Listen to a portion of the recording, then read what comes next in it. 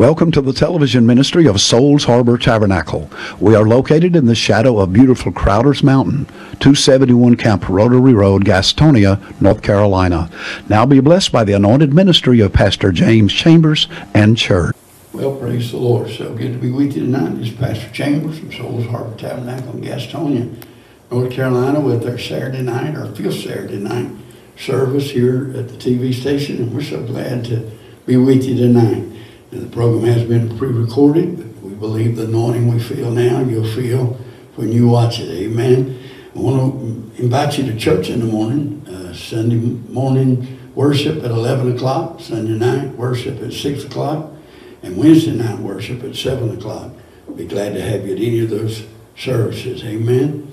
And we'd just be so glad to have you. Amen. And we have a great church in Mooresboro. Brother Chuck Poole and his wife Joyce labor for the Lord there. A good church, and you'd be blessed. And they're looking for you to come and be with them Sunday in the morning at 11 o'clock, tomorrow night at 6 o'clock, and Thursday night at 7 o'clock. And if you drive over to Dallas, North Carolina, find another great Souls Harbor church. Brother Eric Quinn and his wife Arlene have a good church there, and God is blessing them. And they'd be glad to see you in the morning at 11 o'clock, tomorrow night at 6, and Tuesday night at 7. You'll be so blessed at either one of the services, and I'd be glad to see you in the morning. Be glad to hear you went to one of the other churches. We're just doing this together. We're in this for the kingdom of God. You'll hear the word preached, and I believe you'll be made welcome. And I welcome you tonight to the TV broadcast. I pray you'll be blessed tonight. I want to dedicate the first song to all the church folks, all three of the churches, to the other two pastors and their wives, and all my family, my children, my grandkids. I just pray you'll be blessed as we sing a song for you now that the Lord has laid on our heart for tonight. Amen. Praise the Lord.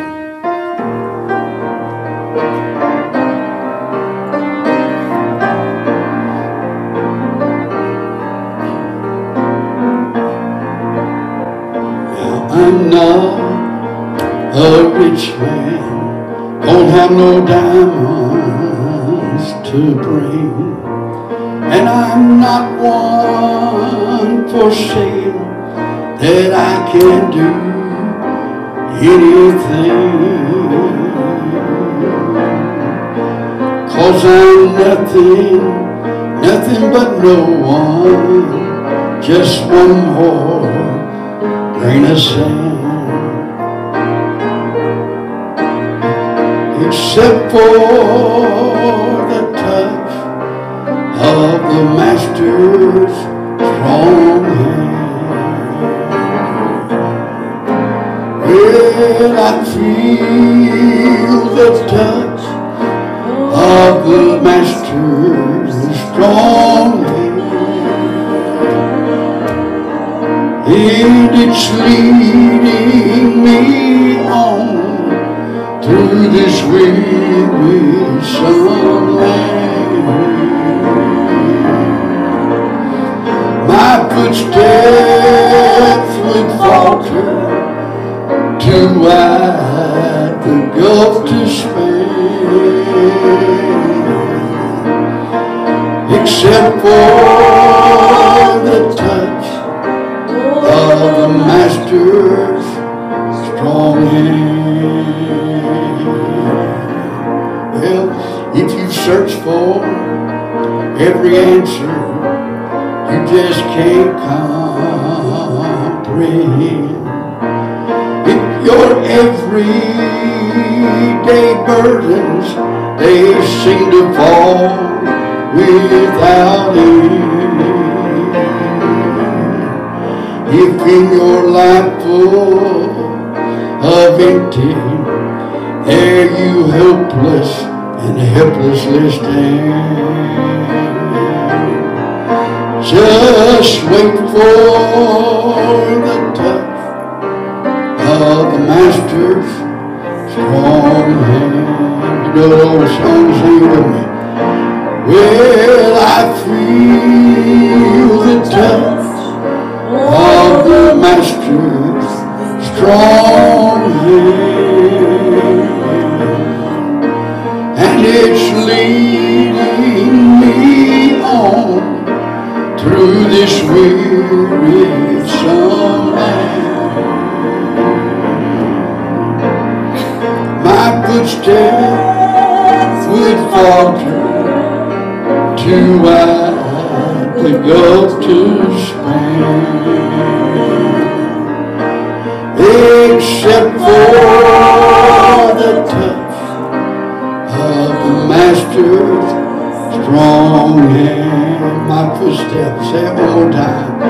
Well, my footsteps would falter, too wide the gulf to span, except for the touch, thank God, of the Master's strong hand. Well, praise the Lord. I hope you enjoyed that song. I feel that song. I'm nothing but no one. Ain't got any gold to bring tonight. But when I feel the touch of the Master's strong hand, things just brighten up and the road lightens and everything comes together. I thank God for his touch. I hope you enjoyed that song tonight. I want to ask, as I do every week between the two songs, don't forget about us if you can help us with the support of this ministry. We've been on 4 times this month, and God supplied the need thus far. But we ask people to stand with us for $10 a month. And if you can do that, you can mail it one time a month, or you can, if you're blessed to have it all at one time, you can send it in for your whole year. And if God blesses you to do more later, that would be wonderful.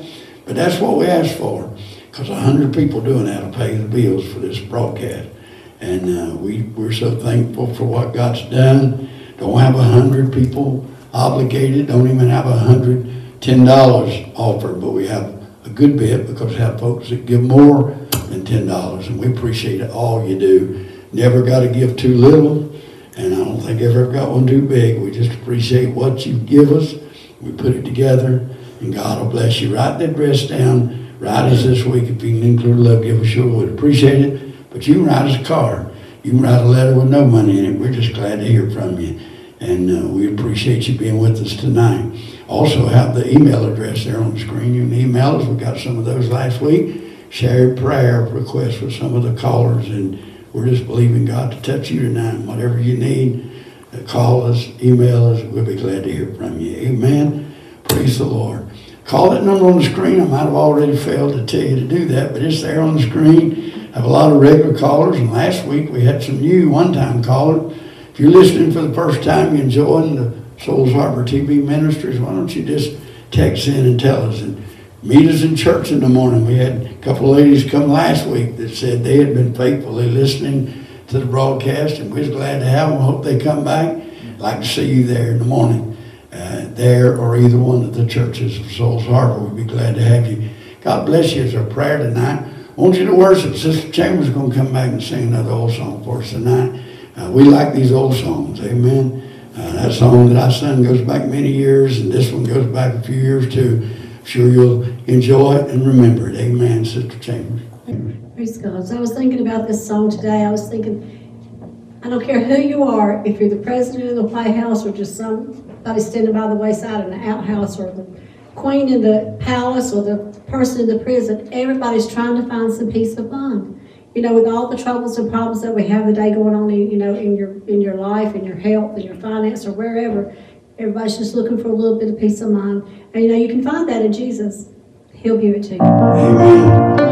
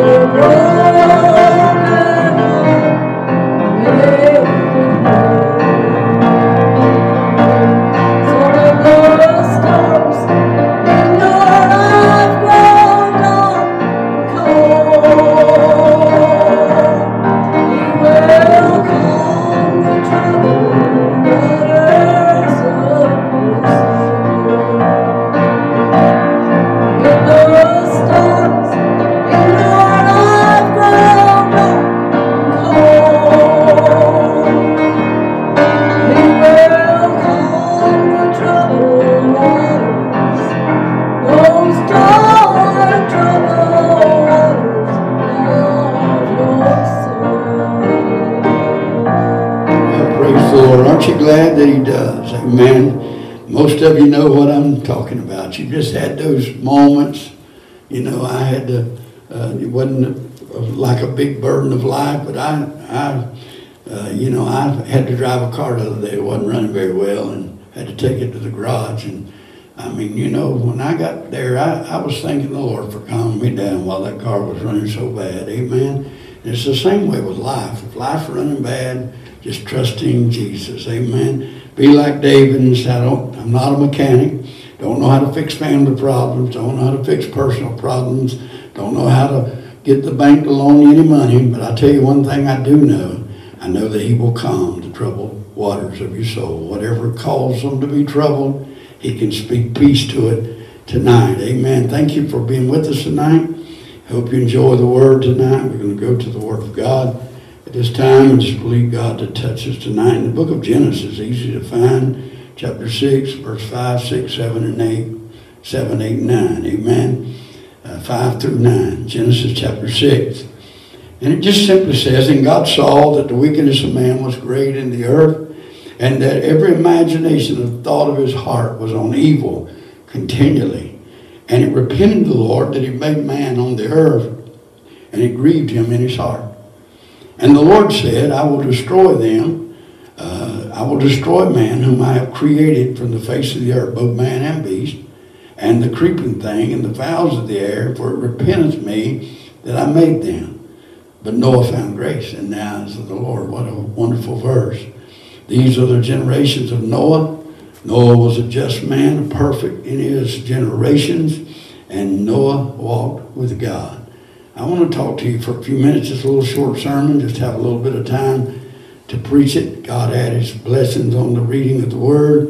As I preach to you just for a few minutes, walking with God when the world has walked away. Amen. Walking with God when the world has walked away. I tell you, I think today, if you're one of those few that are walking with God, it's surely in a time when the world has walked away, walked another way. Amen. There's 5 verses here describe what the world was doing, or verse 5, describes what the world was doing. It said the wickedness of man was great on the earth, and that every imagination of the thoughts of his heart was only evil continually. Amen. And I'm telling you, that's where we're at. It seems like it's so easy for somebody devised an evil scheme, an evil plan, an evil scheme, an evil plan. something that would go against God or the people of God, and put it into focus or put it into motion. Focus and motion. Amen. Verse 6 tells us how God feels about that. Verse 6 says that it repented the Lord that he had made man on the earth, and it grieved him at his heart. And the Bible tells us not to grieve the Holy Spirit. And it says that God is a spirit, and they that worship him must worship him in spirit and truth. So we're not to grieve God. Amen. No more than you'd like to grieve your own earthly mom or dad. Would you want to grieve your Heavenly Father? Amen. Because he made us and created us, and without him we would not be here. Nothing that we have would be here. No things that we enjoy in life, from the material things of cars and houses and land, and the personal things that only God can give you, like your family, your wife and children. Thank God for them. Amen. We enjoy those things and we thank God for it. But we should never want to grieve him. Amen. Never want to grieve him at all. Verse 7 tells us what is ahead for those who walk away from God. I guess one of the most evident things you see here is if Noah walked with God and Noah found grace in the eyes of the Lord, you and I can do that today in an evil and perverse generation that we live in today. But it tells us what God said he would do with that. Amen. Ahead for those who walk away from God. He said in verse 7, I will destroy man whom I have created from the face of the earth, both man and beast. Amen. We may not like that, but God didn't run that by me or run it by you. He just simply said that he's going to destroy those that walk away from him and don't come back to him. In John chapter 6, verse 66, we find where some of the disciples walked away from him, not the 12, but some of the others walked away from him that were following him and walked with him no more. And if they never got that fixed, they're in hell today. Amen. If they walked away from God and never went back, and the Bible doesn't record that they did, and if they just kept walking the wrong way like these people did, they met up with destruction and judgment. Amen. And we will too someday, because it is a fearful thing to fall in the hands of a living God. And we can't do it. And he said, I'll destroy man whom I have created from the face of the earth, both man and beast. I'm telling you, you just don't want to walk away from God in this trouble and perverse generation. You want to walk with God. Amen. Verse 8 turns the page and tells us what will exempt us from this destruction, what will get us to miss this destruction. Amen. Instruction to miss the destruction. Noah found grace in the eyes of the Lord. Verse 8 tells us. Amen. And I thank God for that. It just gives me hope. I mean, evil all around us. Amen. Destruction all around us. Chaos all around us. Everybody you meet's got some kind of crisis going in their life. And if you didn't join up and be part of it, it could actually worry you to death if you didn't look to God, who is our maker and creator, the one, the Bible said, looking unto Jesus, the author and the finisher of our faith. Amen. I'm glad we can do that. Amen. You have to do that. Noah found grace in the eyes of the Lord. Verse 9 tells us how he found this grace, or this grace of exemption. Amen. That grace that caused him to get exempted from that number that God said he was going to destroy, that he had created, because he would even repent that he made them.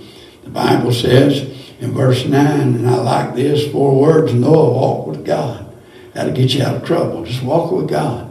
That'll get you out of trouble. If you'll just walk with him and talk with him and fellowship with him, I'm telling you, you'll stay so busy with that you won't have time to fellowship with the world. The Bible said, David said in Psalm 1, blessed is the man that walketh not in the counsel of the ungodly. Amen. Nor standeth in the way of sinners. You choose your friends. Choose who you're going to walk with. Because the Bible says, what fellowship does light have with darkness, or God with Baal? And it also tells us that two can't walk together unless they be agreed. So walk in the Spirit. Amen. Stay free in the Spirit and walk with God. Amen. Don't take any steps he don't go with you. Amen. And don't walk without him, and don't go anywhere without him. Amen. These are the generations of Noah, it says. This walk with God included his family. Noah was a just man and perfect in his generations, it says. Amen. In his generations. His walking with God and teaching the family well became a way out for his 8-member family. Amen. It was a way out for them to get out of the trouble that faced this world. I think that we live in grace today, and it's totally, completely, individual status with God. But I think that it was in that day that God held people accountable. But I believe that Noah taught them well. I believe that Noah, walking with God, being a just man, the Bible said, and an honest man, all that he was, amen, that he taught his family well. And it paid off for him, amen. As I said, this 8-member family missed the trouble that they was destined to find had they not, or had they walked away from God, or that they would have found. But Noah and his wife, Shem, Ham, Japheth, and their three wives, according to chapter 7 and verse 7, made it out of that troubled land. Amen. Amen. And got on the ark. Amen. Jimmy Swagger used to sing songs that come into the ark. The sky grows dark. Amen. I believe that that's what you need to do. You just need to come into the ark today. And those people went in, those 8 people went in at the command of God. But I believe before the door was shut, there could have been some others got in. And that's where you stand tonight. If you're not walking with God, before you get to the place that you meet up with the destruction, or you get in that you grieve God and get in the wrath of God, amen. Before you ever get there, the door to heaven is wide open tonight, amen. Why do I believe it's wide open? Because Romans said, whosoever shall call upon the name of the Lord shall be saved, amen. And if you get in, God will take care of you. If you remember the pool of Bethesda, the man who was there, he was waiting for the angel to come down and trouble the water. If God's dealing with you tonight and you're not walking with God, it'd be a good time to start while I'm talking. Amen. Start walking up the King's Highway and just get in touch with God. You remember the man that was by the pool of Bethesda, I started to say. The Bible said the angel come down at a certain time and troubled the waters, and whosoever got in was healed of whatsoever they had. And I thought, that's opening the door wide open, whoever and whatever. Amen. Amen. And God does that for us tonight. Those that would call upon the name of the Lord, whosoever shall be saved. I believe that's important. I love these verses there. Shem, Ham, Japheth, their 3 wives, and Noah's wife got in. Chapter 7, verse 7. Amen. I thought that was pretty good, 7 being God's number. Amen. I want to keep me and my family in chapter 7, verse 7. Amen. I don't want to file chapter 7 or chapter 13 bankruptcy, but I want to keep my family in the care that was provided for Noah, his 3 sons, his wife, and their wives in chapter 7 of Genesis and verse 7. Amen. When it said Noah went in, amen, and his sons and his wife and his son's wives with him in the ark, because of the waters of the flood. Amen. God made a way. And he's made a way for you tonight. Whatever you're going through, wherever you're at, he's made a way. You just have to be like the prophet of old who said, for me and my house, we're going to serve the Lord. Amen. If you want to serve the world, you want the things of the world, you can have them. They're out there. They're available. Betty and I used to sing a song, said, I know the world will take me back, but I'm glad I'm on this track. I'm glad I'm not going that way. I'm glad I'm not walking, because I found out, hallelujah, that walking with God when the world has walked away from God gives you great benefits. Amen. Amen. There's a great reward in walking with God. One of the things that will be a great reward is to get to heaven. But when you get there, you'll be rewarded with the words of God that says, enter into the joys of the Lord. Amen. Thou good and faithful servant. That's what Noah was. That's why he got in. That's why he got into the ark. That's why God blessed him.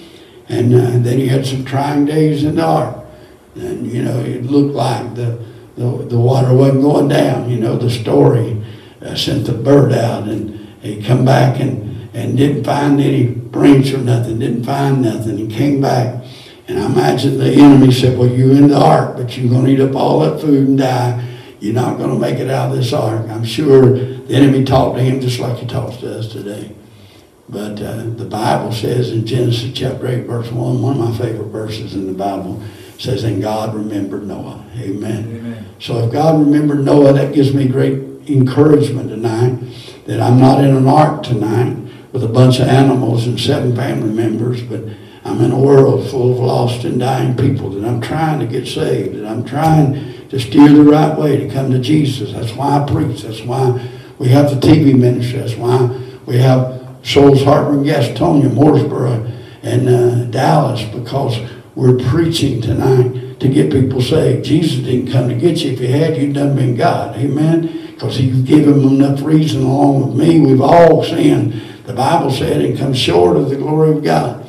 But he's always got an ark.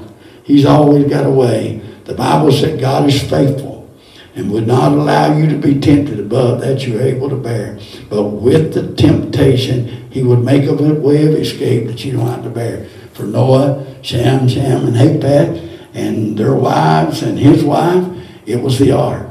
And for me and my family, it's this church that we've been in for 42 years. We give our heart to it, give our life to it, give our heart to God. Don't misunderstand that.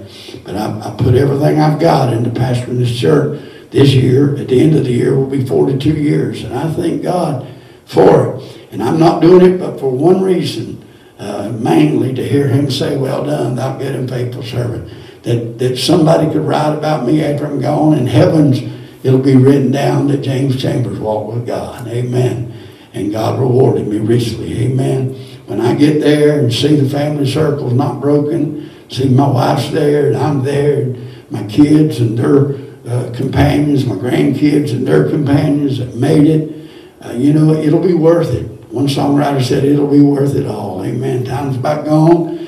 But let me just tell you tonight that whatever you're going through, if you just keep walking with God, if you just keep walking with God, you will not be sorry.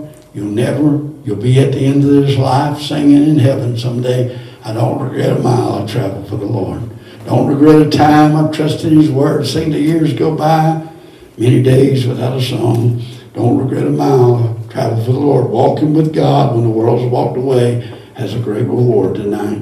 If you're not, start walking. If you are, be encouraged tonight. Father, encourage those that are walking. Those that are not walking, get them to start walking with God. And as the first example in the Bible was Noah walking with God, we can walk with you and we can see you face to face. Not only you, all those in heaven, all our loved ones is going on. It'll be worth every mile of the trip. And I'm sure I can say that now. And I'm sure I'll say it when I see what waits.